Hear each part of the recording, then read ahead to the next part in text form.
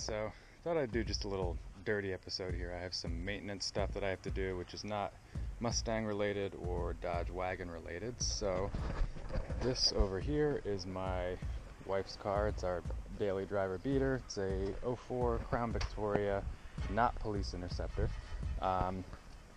General piece, but it's low miles and it's mostly reliable until radiators break. I don't know if you can see that because of the lighting, but basically it looks like the bottom of the radiator cracks. So fortunately I have in my driveway our former police Interceptor. Still, I haven't gotten rid of it yet. I was supposed to junk this, but I've just been pulling parts off of it. This is an 03 police Interceptor. The transmission went out, so I've just kind of been scavenging parts for the other Crown Vic. So I think today I just need to pull the whole cooling system off and then pull it off the white Crown Vic, and we're just gonna see what's broken and what we can reuse to fix it. So that's what I'm doing here. Alright, so I'm just pulling off some of these accessories here. The pain in the ass thing about this car is that it's a combination of metric and standard. Because it had to be a government fleet vehicle, they wanted to do everything metric, but half the stuff is still standard, so real pain in the ass. Alright, here we go. Same operation, a couple steps later, and we're over to metric. So fan shroud 5/16 and radiator 10 mil. Alright, so that half is done. One of the cool things, as you can probably see here, is that these police Interceptors came with a oil cooler, engine oil cooler. So I took the bottom half out of that, which looks like this, kind of goes right in the middle of the lower radiator pipe, and I'm going to swap that into the new car. This second part, I'm going to have to go under the car, and I'm not doing that today. There's a few other things I need to do when I'm down there, so yeah, we will get the second part the other day, but I'm going to put this in the new car, so it is oil cooler ready. So now, on to the piece.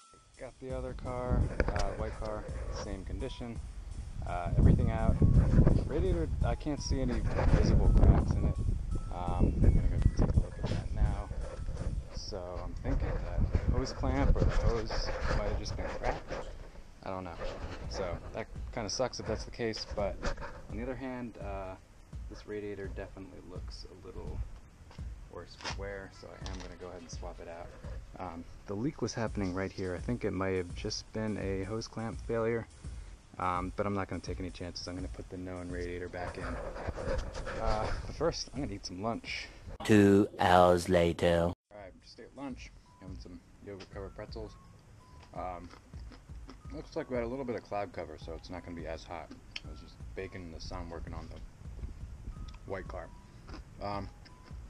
Alright, so installation should be the opposite of removal. So that's what I'm going to do now. I'm putting the radiator from the black Crown Vic in the white one, using all of these blue hoses, which are silicone. So all the police Interceptors, Crown Vics, had these blue silicone hoses, so these things basically never crack, they never get old. Pretty awesome. So if you're ever at a junkyard and you need to pick up some generic hoses to use for your project, police Interceptor Crown Vics are a good source for these. You can get the heater hoses, the radiator hoses. Last forever, don't crack, so check them out. Alright, so white car is all put back together. You can see here, got everything reinstalled. Looks just like factory with the addition of these blue silicone hoses from the police Crown Vic. While I was in here, I also replaced the belt and tensioner and the idler pulley because the belt was old and those two pulleys are usually problematic when you get to higher mileage, so I thought it was a good idea.